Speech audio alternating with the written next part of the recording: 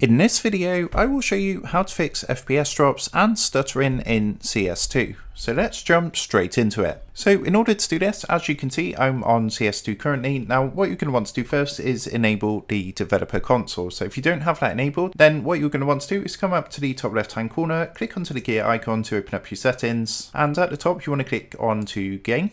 From here, if you look a bit down the page, you can see enable developer console. So what you want to do is make sure this is selected to yes. If it's not, just click on the box, select yes, and then come back to your home screen. Now to actually open up the console, what you're going to want to do is on your keyboard under the escape key, there's going to be a key with like normally a picture of a squiggly line. If you press onto this, it's going to open up the console, which is going to look like this. So what I'm going to do, I'm going to quickly jump into a game and then I'm going to show you what you can do with the console to increase your FPS and help any issues with stuttering. So let's jump into the game and I'll be back in just a second.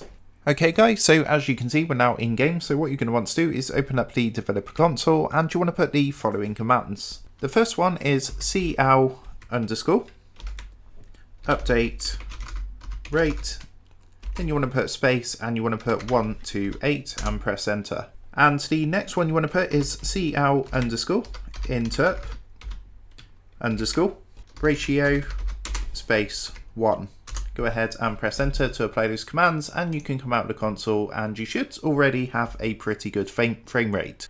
So as you can see, the game is running a lot smoother compared to how it was on the menu screen. There was quite a bit of stuttering on the main menu. Now another quick fix that you can do is if you actually press escape on your keyboard, and what you want to do is come up to your settings. Then if you go into video, and of course you've got your different or display modes and resolutions.